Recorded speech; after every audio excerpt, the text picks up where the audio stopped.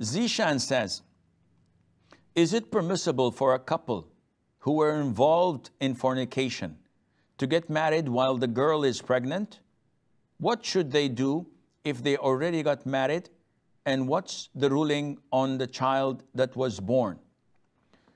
Zishan, this is a common question that people ask, unfortunately.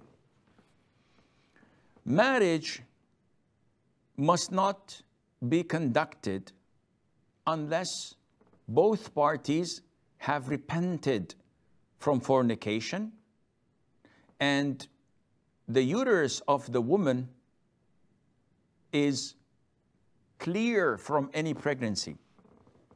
This is why when two couples who had involved in fornication want to get married, we tell them, go, repent to Allah Azza wa Jal, and make sure that the woman gets 1 monthly cycle to ensure that she's not pregnant. After that, if the repentance is there, we can make the marriage. Otherwise, the marriage would be invalid.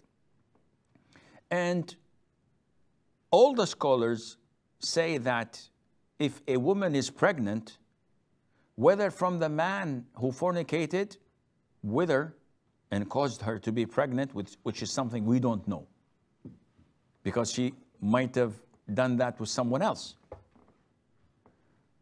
or if she is pregnant, such a marriage contract would be invalid.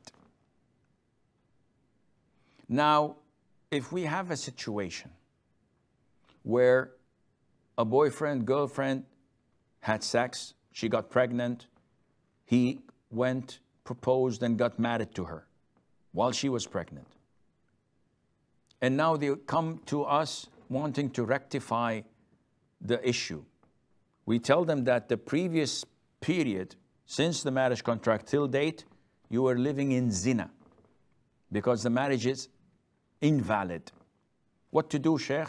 Well, you have to renew the contract after repenting and asking Allah for forgiveness. So we did this 10 years ago, Sheikh, and we've repented, and now we're practicing Muslims. Alhamdulillah, may Allah forgive your sins.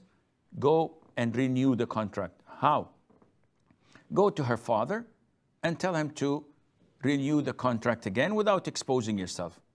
Just use any other excuse. So he says, okay, I give you my daughter in marriage. You say, I accept. And this is in the presence of two male witnesses, Muslim male witnesses. Khalas, the marriage is done. What about the children that were born, especially the child that she was pregnant with? This is an issue of dispute. The majority of scholars say that this child is born out of wedlock and he should not be attributed to, quote unquote, the biological father. But there is an opinion which says that if this woman was not married when she conceived and she was known to only have had relations with that man, and that man calls the child to be his, in this case, this is called istilhaq, and the boy or the girl are called after their biological father, and Allah Azza wa Jal knows best.